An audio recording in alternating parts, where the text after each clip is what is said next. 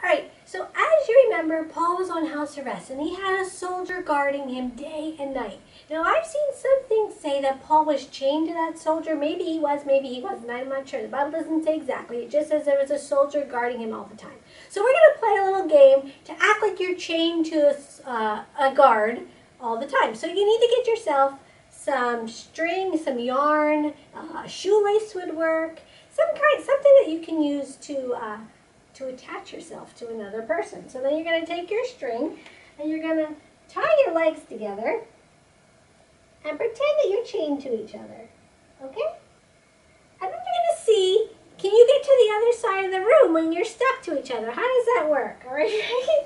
So you'll try that. See how that goes. Try to get to the other side of the room. Now try to do some other stuff while you're attached to each other.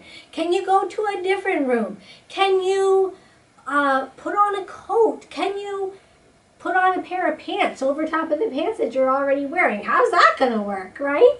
Try different things. See if you can do what you can do while you're attached to each other. And then think too, how hard would that have been if every time Paul needed to do something, he was attached to someone else, or guarded by someone else, maybe attached to them, but he had to get permission from the soldiers to do that. So think about that too, and just have some fun. Two different things. Maybe make yourself a snack while you're attached to each other. If you don't want to attach yourselves by the legs, you can attach yourselves by the arms and have your wrists attached to each other too. You could do it that way.